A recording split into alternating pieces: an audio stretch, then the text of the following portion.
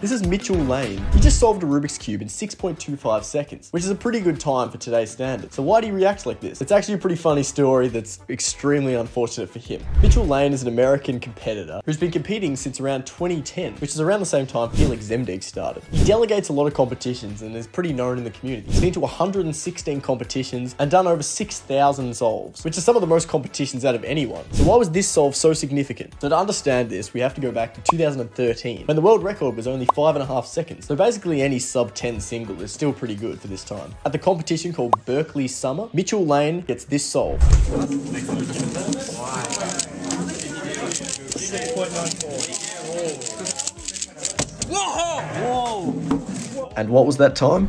6.25 seconds. His personal record, and an amazing feat for him, considering his last time was 9.4. And 10 years later, well, he's got a few sub 10 singles and quite a few 7-second solves, and eventually ends up getting a 7-second average. But at this competition, he gets the exact same time. After 10 years, imagine how frustrating that would be. Finally get a PB, and well, is it a PB if it's exactly the same? Technically, yes, because if the world record is beaten at the exact same time as the last one, then it's still the world record. It's not just considered the second best time, because it is the best time. But this just goes to show how lucky scrambles can turn unlucky really fast. I just love this reaction. The whole crowd knows exactly what happened because he's held this record for so long. But anyway, big ups to Mitch Lane for this incredible solve, and I hope he can beat it soon. It seems like in the last couple of years, he's actually been gradually improving, so we'll see how it goes. But anyway, thanks for watching, guys, and I'll see you in the next one.